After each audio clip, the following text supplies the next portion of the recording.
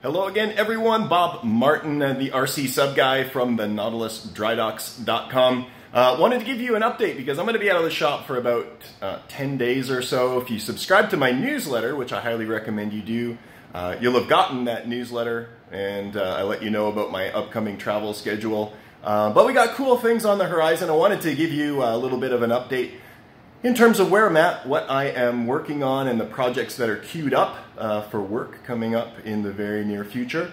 In the background, why don't we get started with the big German Type 21. Put some work into the conning tower, and I've got that basically completed. It's in primer now. All the periscopes are fully functional. I have accommodations in there for LED lighting. All of the guns, anti-aircraft guns, swivel, they're fully positionable. Fabricated the conning tower in there, added a lot of details, the rungs and everything. So that aspect is ready to go. I'm going to move on to the hull next. All of the opening, upper hull access, getting all of that figured out, the hold downs and such. And hopefully this will start looking like a boat, you know, very soon, rather than a big chunk of fiberglass. Next up, as you can see here, I've got what's going to be a really cool project. This is Ohio class 196 scale, going to be built up with a 3.5-inch OTW dive module. It's a great kit. It's going to have awesome presence on and under the water. You can see it's a beastly boat, maybe not along the same scale as the big 30th scale 21, but certainly very sizable. The last thing I wanted to point out is this.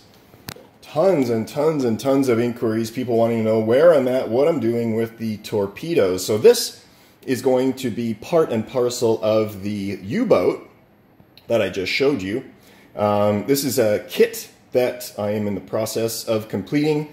This prototype is fully functional, works perfectly, and I'm really excited about it. Now, lots of people have used gas torpedoes in the past, and they're kind of squirrely. They get that thing shooting all over the place, jumping out of the water and such.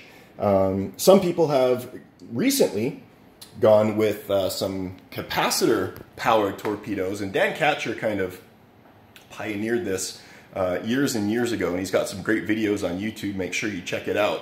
And that will actually be the same technology that I'll be utilizing for my 48th scale torpedoes that will be coming out. But in the meantime, these are 32nd scale, and the difference is that these are actually powered by small lithium polymer batteries, and they've got this timer chip that was designed specifically for me. And basically what it does, the reed switch, when it's triggered, activates a 5-second duration run on the torpedo, and then it shuts itself off. Because of course the last thing you want to do is fire off your torpedo and have it fly across the entire pool or pond and be unretrievable. So the really cool thing about this, all of these parts I designed in 3D. They're 3D printed. They're exceptionally light. One of the big struggles that people have is the fact that it's hard to get all the components in there and have it float. This is actually way too light, and I'm having to create some ballast.